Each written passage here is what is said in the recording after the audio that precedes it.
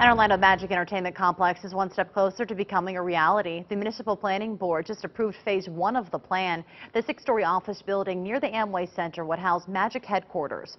Plans call for marquees and multimedia broadcast screens to wrap around the building. It includes shopping and dining venues, plus a 7-story parking garage.